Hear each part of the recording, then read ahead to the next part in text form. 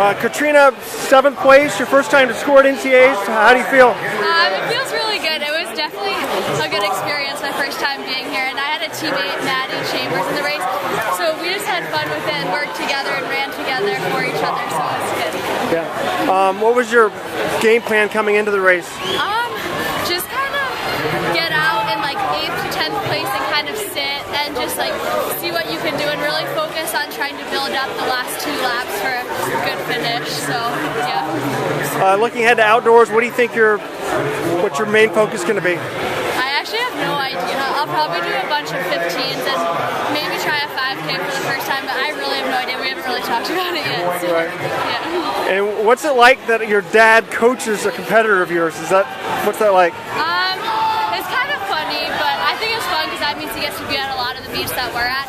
So he gets to see me race a lot more than like my mom does or anything. So, and it's fun. Abby's awesome, so it's really fun to just get the chance to be here with the 2 of them too. So. Right. Yeah. And does your dad yell at you during the race too, or does he just try to just? Yeah, I can hear him during the race. Him and my coach are pretty much like the only voices I can pick out during it. So, yeah. Now, if it came down to a kick between you and Abby for the win, who do you think he'd be pulling for? I ask that question every day, but I'm hoping he's pulling for me, but yeah. I think you'd have to be. Yeah. Congratulations, good luck. Thank you so much.